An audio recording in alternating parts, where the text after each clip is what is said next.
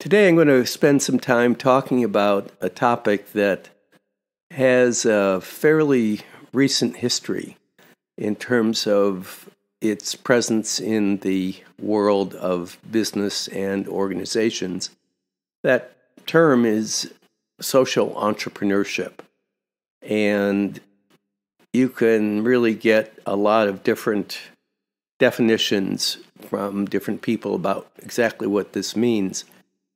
But I'll take it from the face of the two words that are the title of this episode, social entrepreneurship.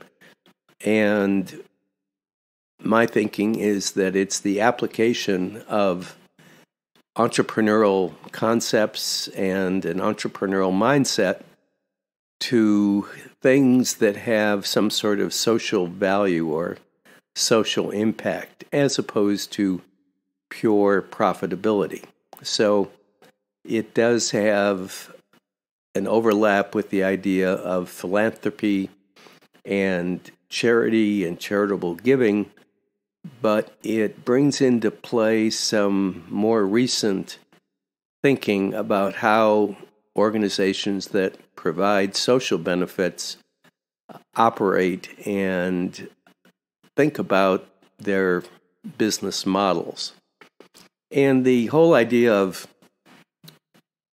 organizations that are what we might call charities and how they operate, the whole idea of how they operate has changed. Let's start over again.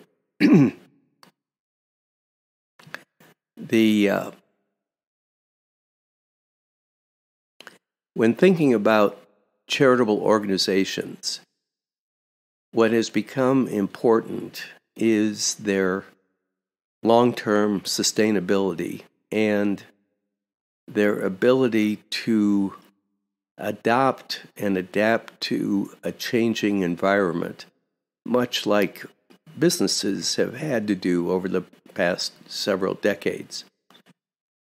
The notion of social entrepreneurship really began in the 90s when a bunch of relatively young entrepreneurs found themselves in a position, by virtue of liquidity events and exits from their highly successful startups, they found themselves in the position to be philanthropic and charitable.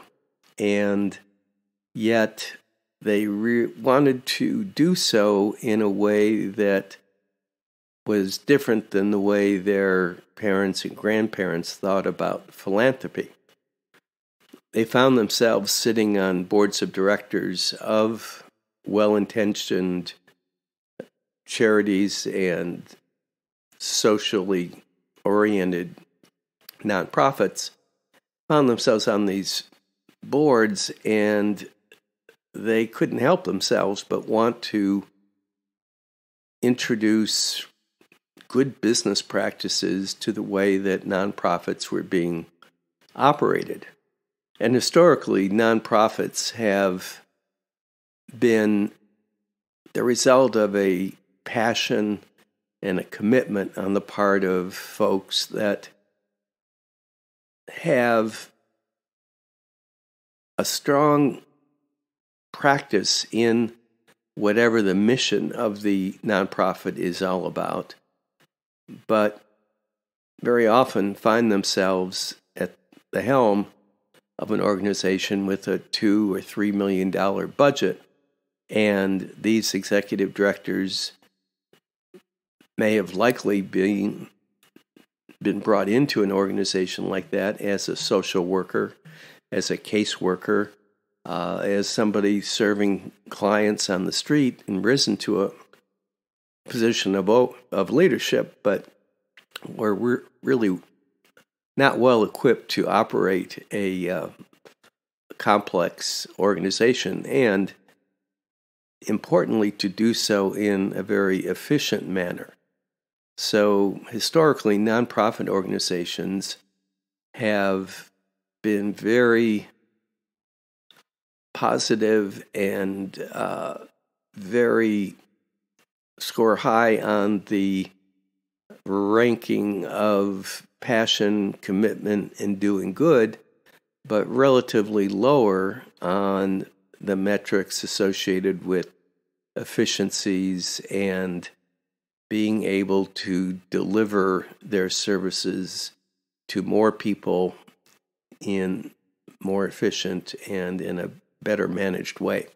So when these young millionaires began to become involved in nonprofit organizations, they really felt strongly about moving them into the direction that they had to take when they were launching and managing and then harvesting their ventures.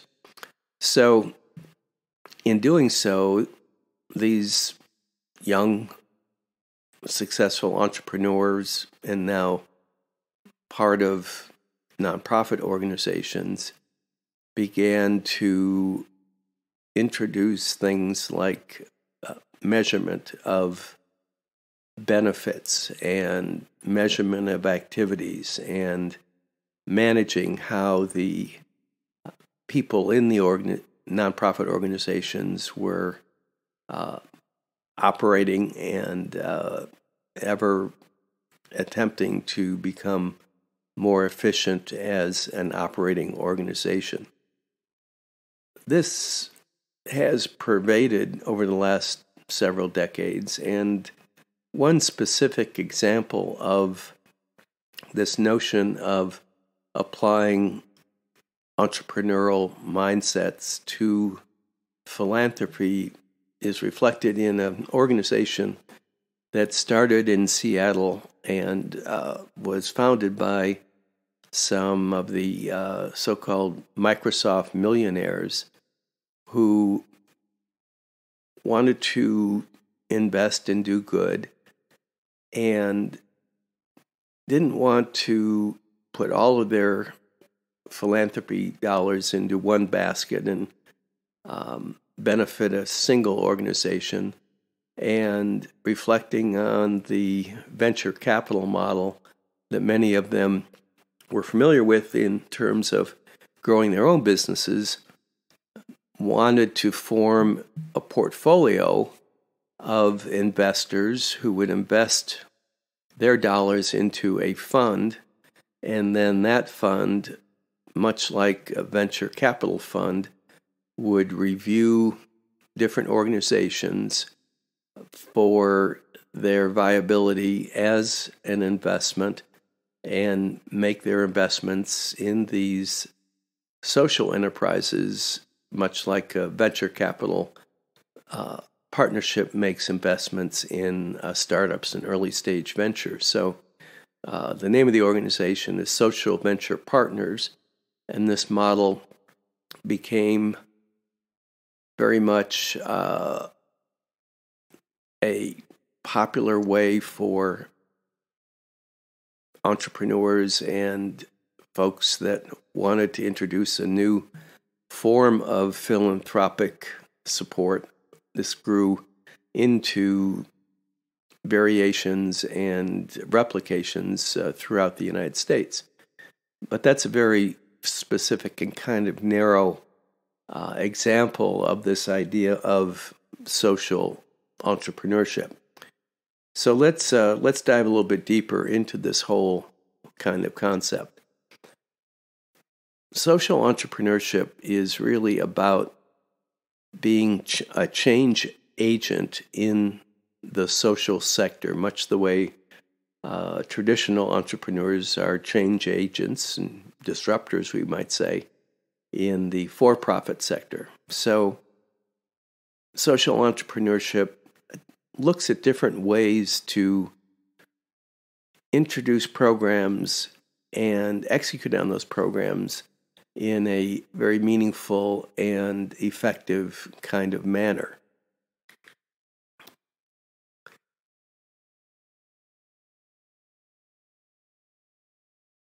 The social entrepreneur tends to be mission-focused and wants to create a sustainable kind of business model focused on some sort of social need and social benefit. And in doing so, they recognize that innovation is just as important to a nonprofit organization as it is to a for-profit organization. So innovation becomes a big part of a social entrepreneurial mindset and an approach to social entrepreneurship.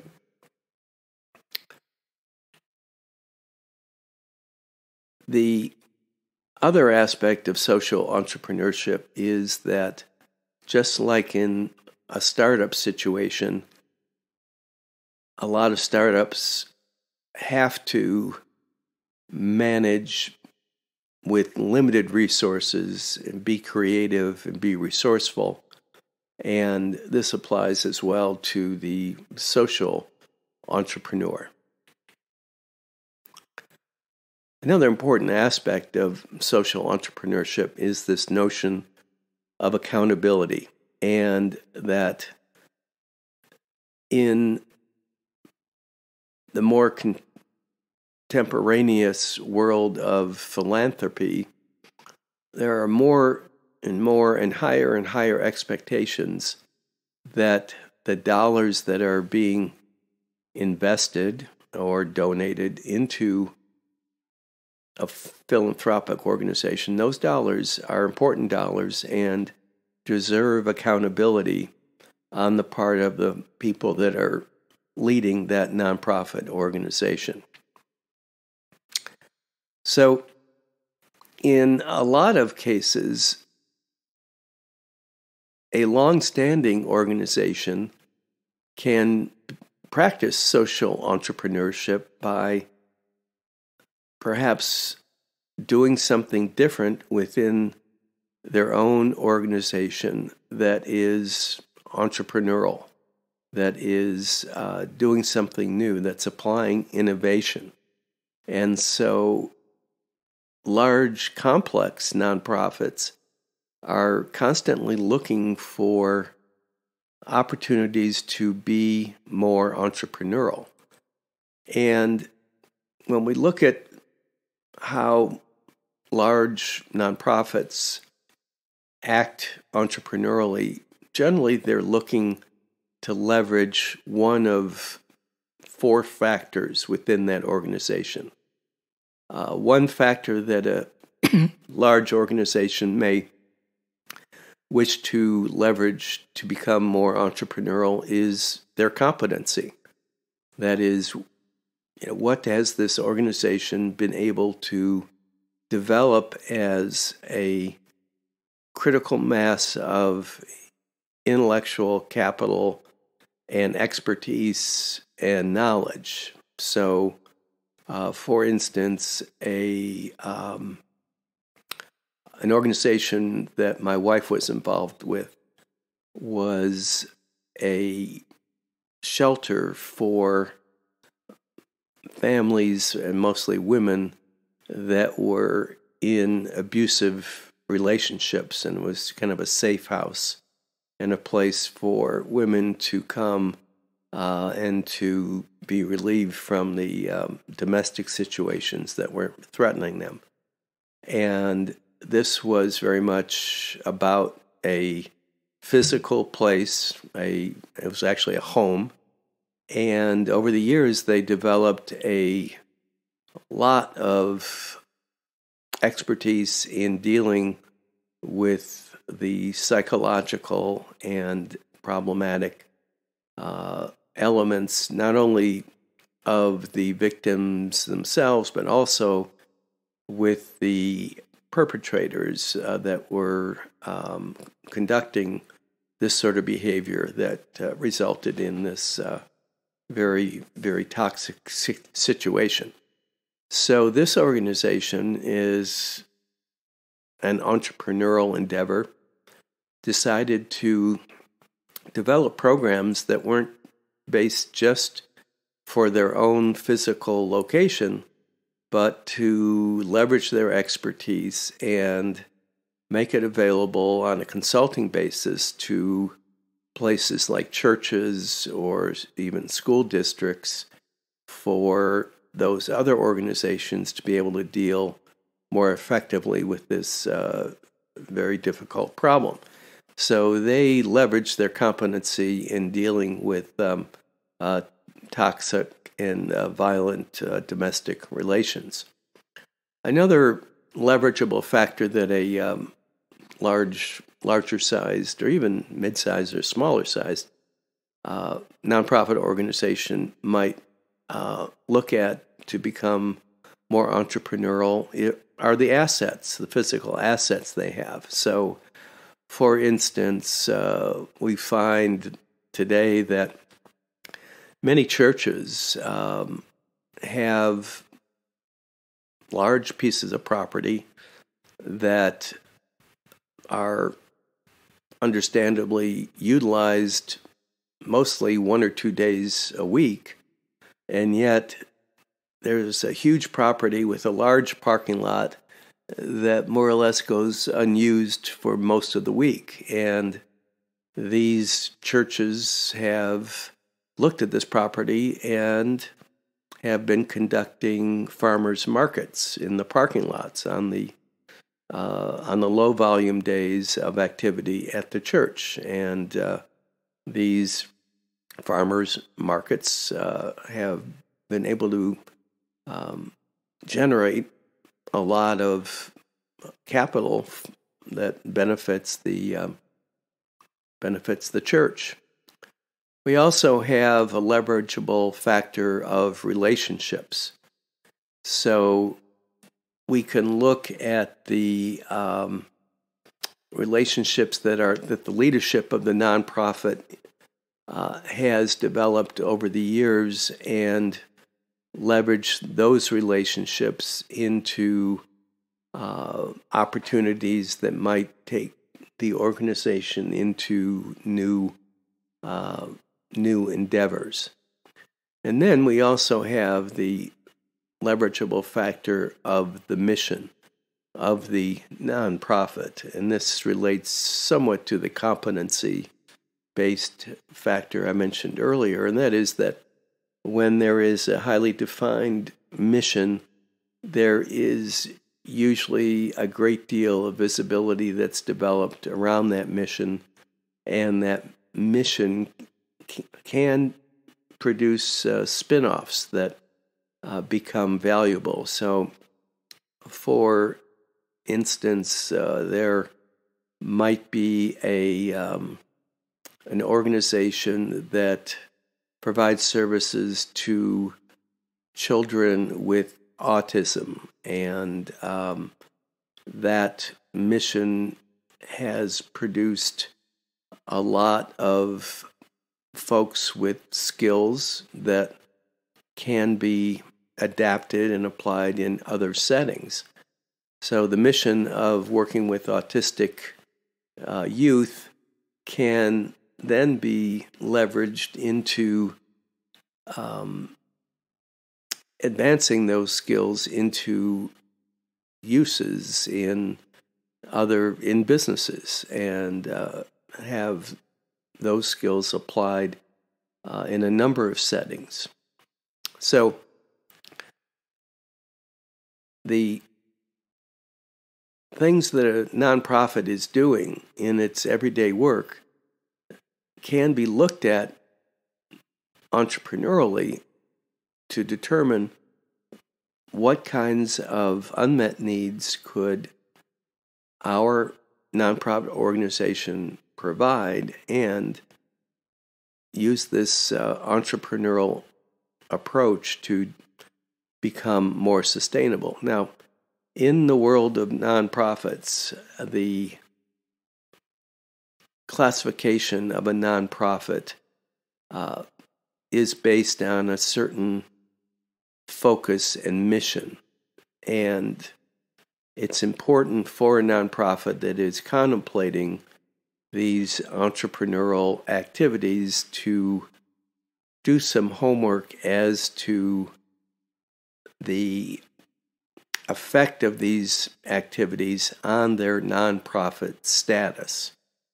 So it's way beyond the scope of this conversation to provide direction, and arguably it's really something that is important enough to seek legal advice as well as advice from a good financial advisor who specializes in nonprofits to determine the reasonableness of these entrepreneurial activities in terms of the nonprofit status of the organization. One of the adverse things that can develop is the recognition of non-mission-based income that the Internal Revenue Service may look at as being taxable and in some cases put in jeopardy the organization's nonprofit status. So we can also think about different categories of how an organization can act entrepreneurially, how a nonprofit organization can act entrepreneurially, from things that are as simple as new kinds of events to conduct for the organization and by the organization as fundraising activities. In some cases, it could be, as I mentioned before, more or less a line extension where the organization looks at some of its competencies and simply extends those into other areas, other new areas. In some cases, an organization can act entrepreneurially. Probably the oldest example, Girl Scout cookies. So certainly Girl Scout activities are important, but the sale of Girl Scout cookies is something that supplements the membership income and has provided a very important source of support for the Girl Scouts over the years.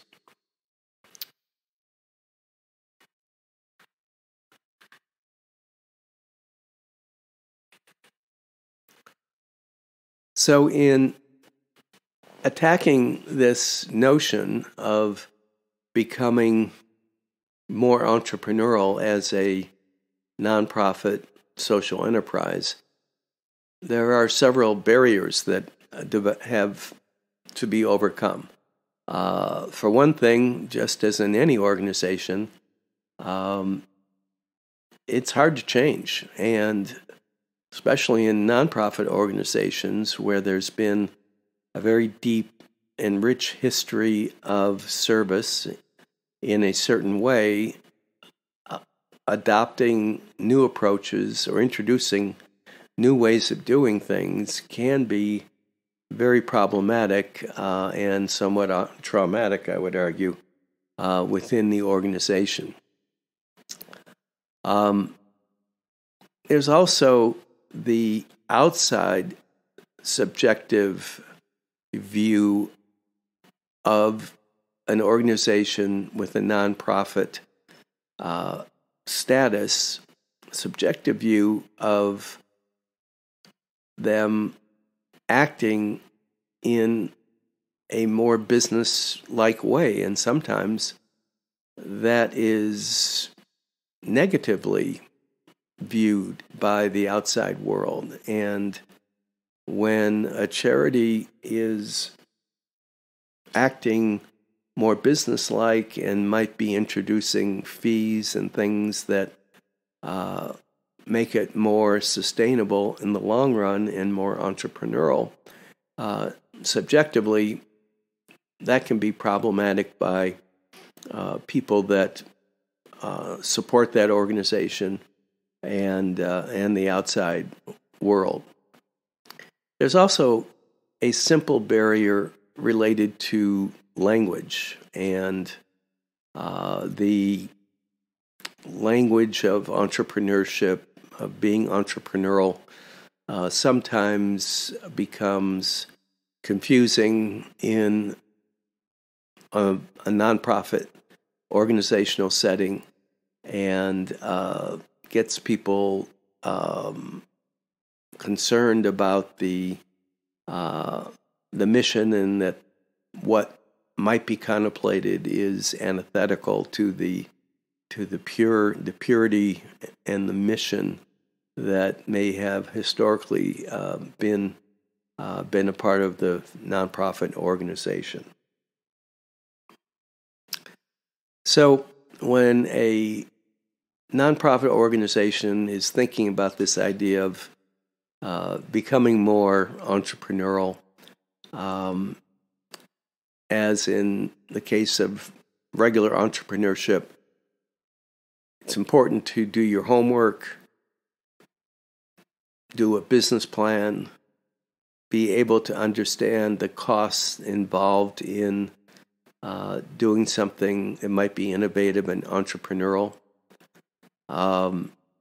Think a little bit out of the box in terms of the sources of revenue for these entrepreneurial kinds of activities.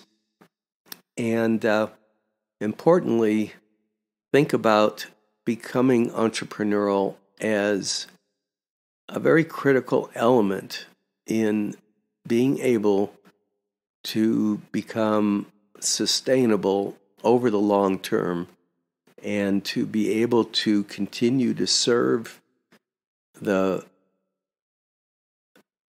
audience, serve whoever is the beneficiary of the nonprofit, to be able to serve in a very long-term and effective kind of manner.